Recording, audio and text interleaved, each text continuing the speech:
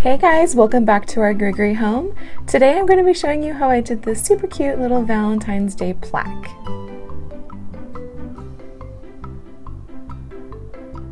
The supplies you're going to need is this little plaque from the Dollar Tree. It says "Bless Your Heart."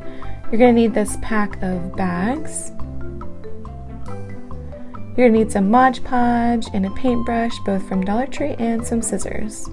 So first we're going to go ahead and take that heart off. It pops off pretty easy. Then we're going to pick out our favorite bag. I'm going to pick this one that has the stripes and the heart in the middle. And what we're going to do is we're going to just cut the bag open so it can lay flat.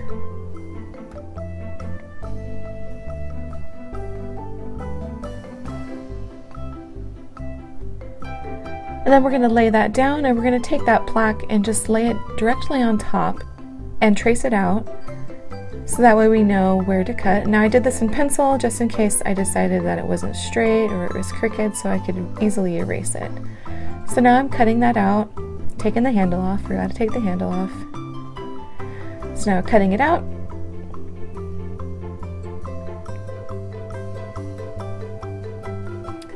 Now we're taking our plaque, making sure that the paper fits good, and we're putting Mod Podge directly on top, covering it completely, and then we're taking the bag and placing that directly on top.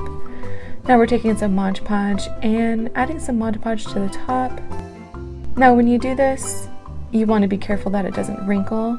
So what I did was, once it dried just a little bit, I went back and made sure it was pretty flat. Now I'm taking some sandpaper and just giving the edges a little bit of a weathered look.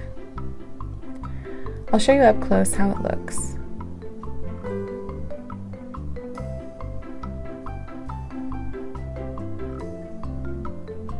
Now I'm taking some Waverly white chalk paint and I'm just going to paint that heart white.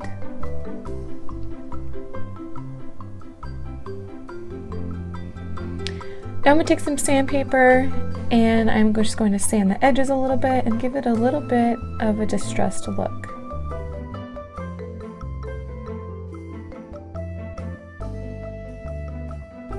Now once that is dry, I am taking this cement glue. Now you can use any type of glue, I just decided to use this because I had it on hand, and I'm just putting that heart directly on top. And I thought it needed just a little bit more something, so I got this pack of wooden letters from the 99-cent store, and it did come with this cute little heart. I thought it matched perfectly with the brown paper bag in the background, so I glued that directly on top of the white heart. And here's how it turned out.